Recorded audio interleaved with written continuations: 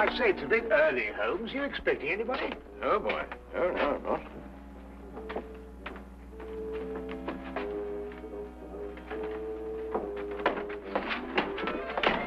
Well, good morning, Mr. Holmes. God, am I glad to see you. Yeah, I'm sorry to come barging in on you like this, but I'm in trouble. See, the situation's a bad one. Oh, it's a real stinker. I'm in dead trouble. Now, you be careful how you handle that. That's a brand new tit for. Okay. See, now, you'll understand when I'll explain it to you, see? Now, my name is Harry Crocker, and I'm chin-deep in trouble. Right up to there. Oh, if my poor old grandmother could only see me now. My name is Dr. Watson. This gentleman is Sherlock Holmes. Yeah, Mr. Holmes, you're the only man who can save me. Now, you've got to do something to save me, see? Everything depends on you, you see? My life, my career, my future, the lot. Yes, well, it all depends on you, Mr. Holmes. Yes, but what save you from what, Mr. Crocker? Well, if you can find the time, perhaps you'd like to sit down. Yeah. Thank you. No. Yeah, murder, I'm afraid. What? Yes, I've been accused of murder. No. Me! Yeah, and I wouldn't harm the air on a fly's head. Not even on a beaten fly. Yeah, I faint when I see blood. And they go and accuse me of murder. You know, Mr. Holmes, now, look, you're a man of intelligence and capacities and appetites like. See, you're a man of education. Crocker? Did you say Harry Crocker? Yes, that's right. Here, perhaps you've seen me perform at the local Vaudeville theatre. Escape artist extraordinary. No bolts, chains, or shackles can contain me. Just like it says on the billboards. Yes, I'm sure. Mr. Crocker, who is accusing you of murdering what? Who? Well, the police. What? Yeah, they come right in, and they say, you're guilty, Harry Crocker. Aye. And then they whisk me away without saying another word. Mark you. I say, Holmes. Yeah. This man is a fugitive from the law. Yeah, is there a picture of me in there? Is it any good? I hope it's my right profile. It's the best. Oh, wait, what do you think of that? It says here that you allegedly killed a young chorus girl named Sally King last night. Killed? I tried to get rid of her. I should say that amounts to the same thing. It also said that you were taken into custody by the police. That's right, yeah, that's what I said. But then, you see, I decided I had to go and see Mr. Holmes. And so, I left. What? You left? Yes. Well, how? Look here, Holmes, this man might be dangerous. Yes, but no. Don't worry about that, Dr. Watson. Easy-going Harry Crocker, that's what they call me. Always a smile in a song when things go wrong. Eh?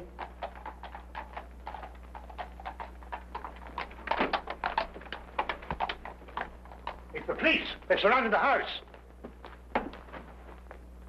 Probably after me.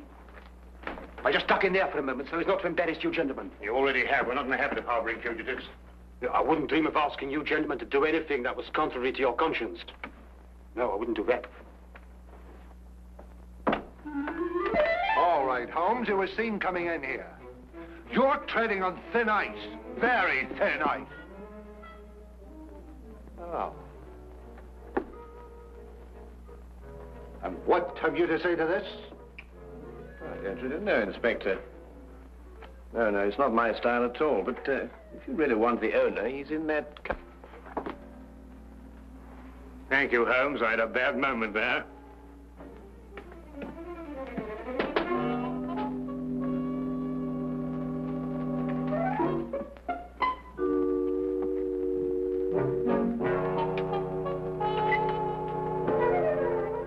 Harboring criminals, obstructing the police in the execution of their duties, giving false statements to the police. That's remarkable. Truly remarkable. Well, I must say, that fella has the most remarkable flair for disappearing, Watson. Don't you agree? Well, I'd prefer he'd practice somewhere else. Inspector, what's the case against Harry Crocker? He's a murderer. As if you didn't know. Yes, you inferred as much, didn't you? But what are the facts, my dear fellow? He's a performer at the Empire Music Hall. Last night he left with one of the chorus girls. This Miss Sally King? Yes, that's right. Short time after that, she was found in the alley, dead, strangled. I see. I'd say you had a pretty slim case, you know. The stage doorkeeper heard them quarreling on the way out. And a newspaper boy has testified to the fact that Crocker came out of the alley alone. Not so slim now, is it? I think Lestrade's got the right man this time, Holmes. And Crocker denied all this? Not at all. He's admitted the truth of every statement, point by point. Well, then I don't see what all this... Here, wait a minute. Here, we had a quarrel, all right. Yes, we quarreled. But I never killed her, so may I drop dead. But where on earth did you come from? Well, Mr. Crocker, let me be the first to congratulate you. Absolutely inspired. Now, tell me, how did you do it? How did you manage it, eh? Yes. Oh, simple. See, all you have to learn, Mr. Holmes, is a few basic tricks on my business, and the rest is chicken's feed. Officer! You're under arrest for murder, Crocker. I won't warn you any more of your tricks, and I'll be the worse for you. I promise you that. Yeah, Mr. Holmes, see, Mr. Holmes, that girl was only trying to capitalize on my publicity. Yeah, I gave her a smile maybe once or twice, but you know how these floozes are. But that's all. That's absolutely... Here, take him away, and try and keep hold of him this time. Hey, Mr. Holmes, please, you're going to do... Yeah, you must do something for me, Mr. Holmes. We'll do our best. We'll do our best for you, Mr. Crocker. Yes. But you better go quietly now. You go quietly. Hey, quietly? Yes. All right. But don't forget, will you? I shan't. You won't forget. No, I You shan't. promise. Don't worry. Okay. Goodbye. Hey, Mr. Holmes, you won't forget me now, will you? You'll do your best to save me, won't you? Please, promise. Oh, my poor old grandmother going to see me now.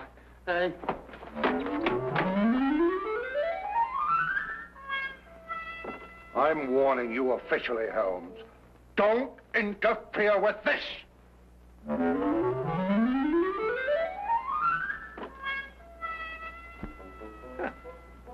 That's really remarkable, wasn't it? Absolutely remarkable. Have you any idea how possibly he could conceal himself in that closet? Don't push Lestrade too far, Holmes. He's been after your hide for a long time. Yes.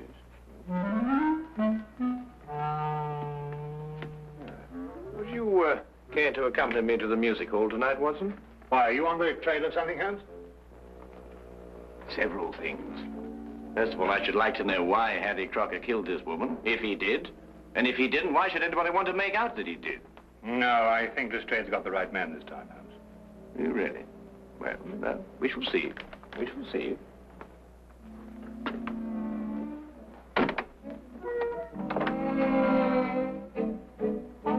Holmes?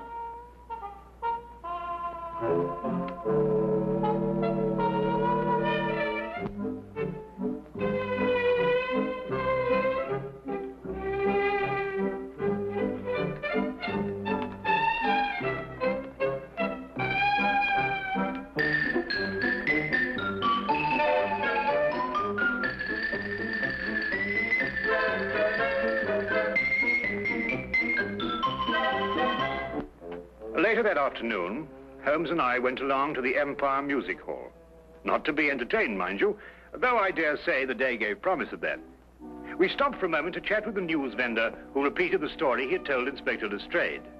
He had been standing on that very spot the previous evening when Harry Crocker passed him coming from the stage door exit. Crocker had definitely been alone, and what's more, he'd been in a temper. I must say Holmes did little to break down the fellow's story.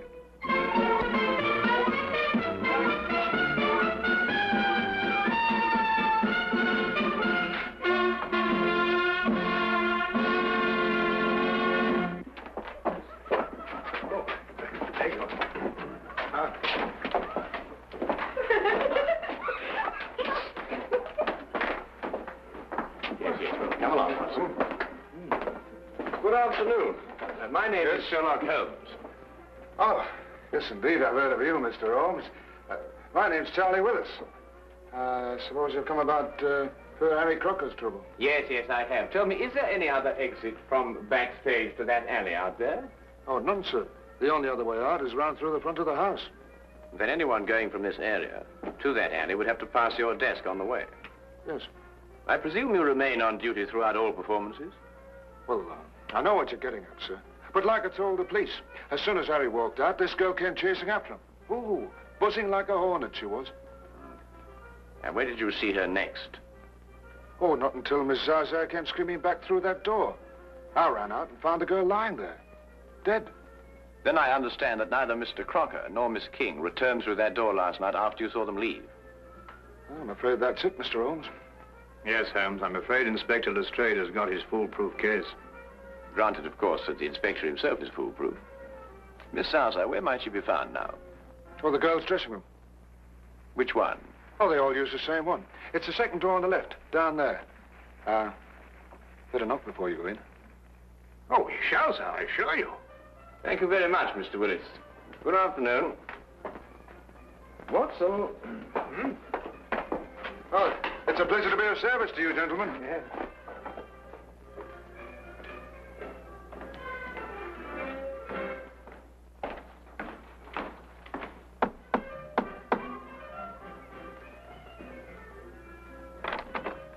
Well, what is it? Oh, excuse me, madam. I'd like to have a word with Miss Zaza. Is that good? It can't possibly. She's busy. We have a show to do, you know. Yes. Ah! Here I come in my gonfalon. La la la la la. Carry on, lad. Well, hello. Mr. Holmes, I knew you would let me down. Evening, Dr. Watson. It's a real pleasure to see you again. Yes, but Crocker, the police. I expect they'll be along soon. But how did you get away this time? Gave him a twist and a twirl. Am I looking one way? I go up the other. Mr. Holmes, have you cleared me yet? Well, not quite yet, Harry, but it'd be easier if we could have a word with Miss Zaza. But unfortunately, some old busybody in there won't let us in. Oh, old Bessie? Yes. You wait a minute, huh?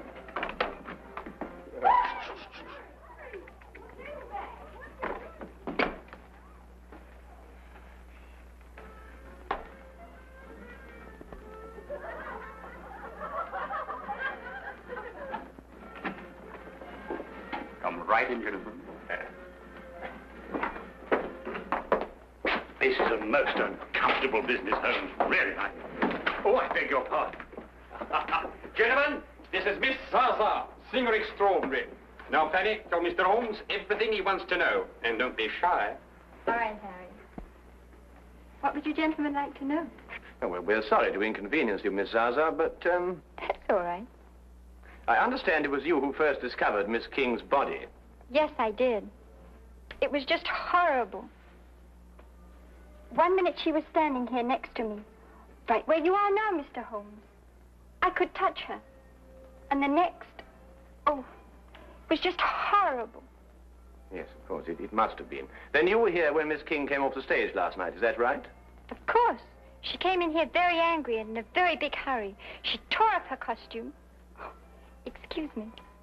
Then she put on her clothes and she ran right out again. I see. Was she in a hurry to meet Mr. Crocker? Was she? I don't want to repeat what she said. You understand? No, of course not. I quite understand. Then, just to be quite certain, she rushed in here to change her clothes, and then she... Put on her locket. Locket? Ah, here he is. Gentlemen!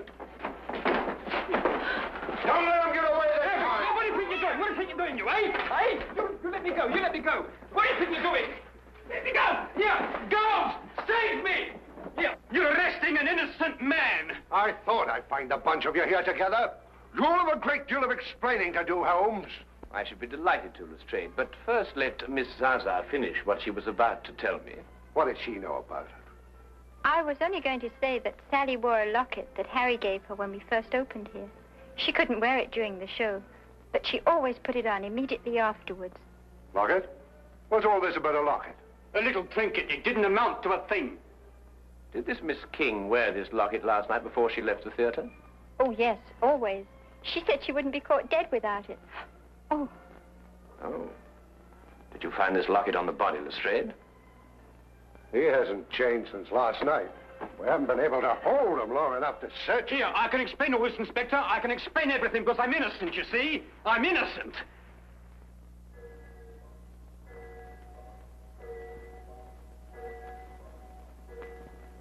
Oh, poor Harry. Why did you murder her?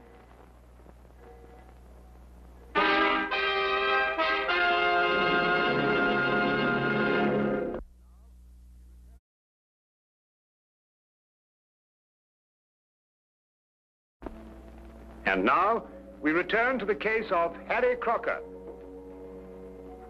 Don't usually get morning visitors around here, even with police permission. Here's the little lady. I see. And the clothes she was wearing, have you got them? Yes, sir. One beer minute. Thank you.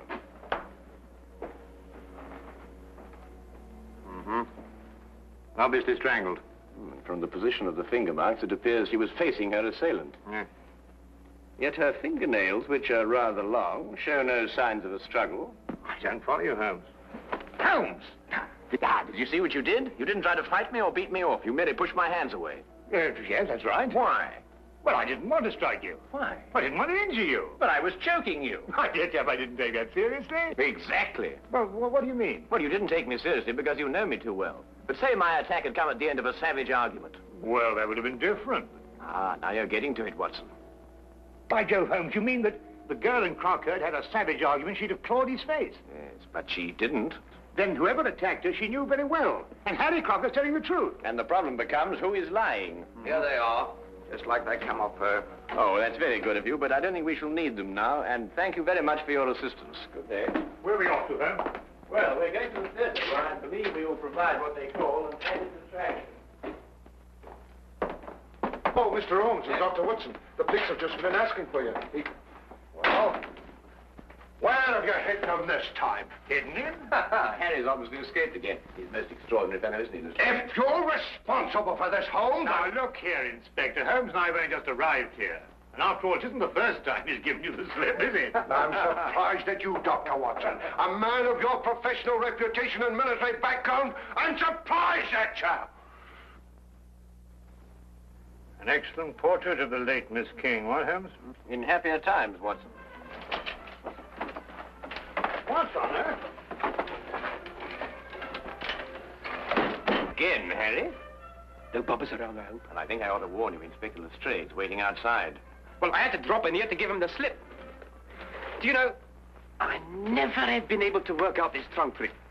Now, my father was a wizard. Yeah, good thing you happened to come along. It's a fascinating business, Harry. Do you mean to say it's possible to get out of one of these baskets unaided? Oh, my father did it twice a day on the stage. Used to have exhibitions where they locked him inside and threw him in the river. And up he'd come, free and smiling. Great sport, the old man. Bless his soul. He's passed on, then? Last time they threw him in the river. Yeah, I thought so. Get him! Now, let me go, let me go, let me go, I'm coming down. Hey, let me go. Here, what are you doing? Here, come on, here, what are you doing? I'm an innocent man, I am. Here, what are you doing? Here, listen, Inspector, listen, please. You're gonna believe me, I'm an innocent man. I never killed that girl, Inspector. I took her out after the show once or twice for a drink, and then we've been dancing a bit, and that's all I'm going to put you where I can keep an eye on you. You've slipped for the last time, my slippery little man. Hey! Here! Let me go! Take it off!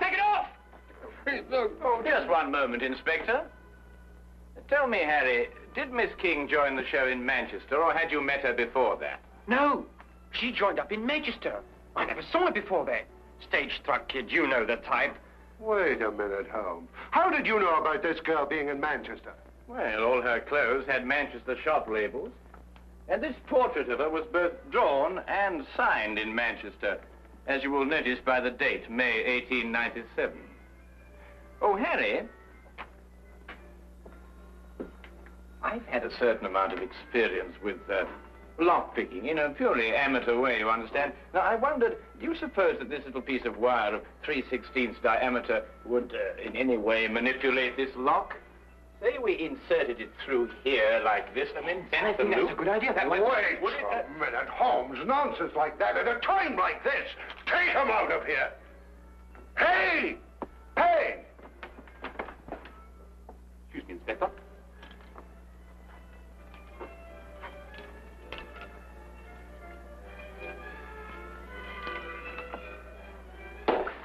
Here, hold on to him, see? No, not like this. No, not like this. With both hands, you understand? With both hands. No. Hey, Mr. Holmes!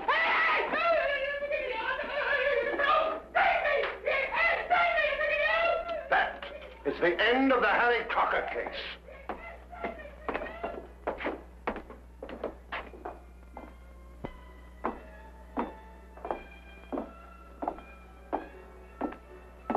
But Holmes, I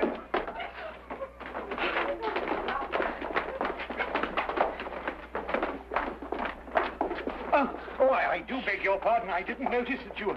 It was my fault, Dr. Watson. Oh, look, I spilled my makeup on your coat. Yes, I'm terribly of course, sorry, sir. that's it, and don't apologize, young lady. We're all indebted towards you. I beg your pardon? You've just proved that Harry Crocker couldn't possibly have murdered Miss King. Here, Lestrade, ask Harry to come over here, would you?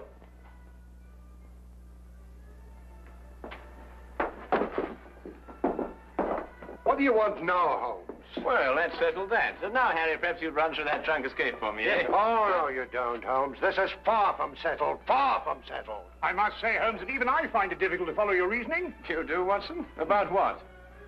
About murder, Holmes. A girl has been murdered. That's certainly true, Lestrade. And if I were you, I'd devote more time to apprehending the real criminal and stop annoying Mr. Crocker here. That's right, that's right. You stop annoying me. See, you stop annoying me. Now, look here, you. Excuse me, please. Willis? Yes? Did you want me, Mr. Holmes? Not I, Mr. Willis. But I believe Inspector Lestrade does. For murder. I don't understand, Mr. Holmes. Then let me explain a little, Mr. Willis. First, there is the obvious connection between you and Miss King. Both of you lived for a number of years in Manchester. Yes, but that doesn't mean that The girl's clothes and picture came from Manchester. She joined the show there, her first job as an entertainer. Mr. Willis here wears a Manchester school badge. His desk is covered with clippings of a Manchester cricket team, showing a loyalty of long attachment. And if you require anything further, well, he's just admitted it himself. I'd wager, too, that you were instrumental in getting her a job with this company. Well, what if I did?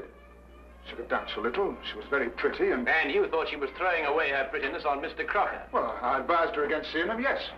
After all, I felt responsible for finding her a job in the company. Not responsible, Mr. Willis. Jealous. And jealous enough to kill. That's not true. I saw her go out after Harry, and the next thing I knew, she was dead. So you told us. And so the entire case against Mr. Harry Crocker rested upon your testimony. But you overlooked something. What was that? Miss King did go outside to speak to Harry, and they did quarrel. But then he left, and she came back. Is that true? Not a word. She never came back through that door. The sleeves and collar of her dress still bore traces of her stage makeup when it was found on her body. Yet she herself wore no makeup at all at the time of her death. We checked that, didn't we, Watson? Absolutely none, Inspector. Good man, Holmes. Miss Zaza testified that Miss King didn't have time to remove her makeup before rushing after Harry. Yet how else, then, could she have been found without makeup? Unless she had returned and removed it. And when she returned, Mr. Willis... Well, you've mixed things up. Stop him! Don't tempt me, Charlie. I owe you a few as it is. She played me along till she had the job here.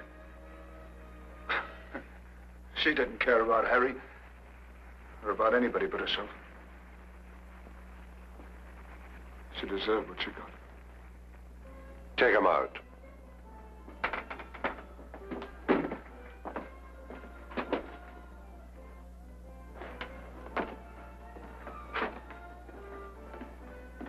Holmes, now where's he gone? Well, I don't know. Well, listen.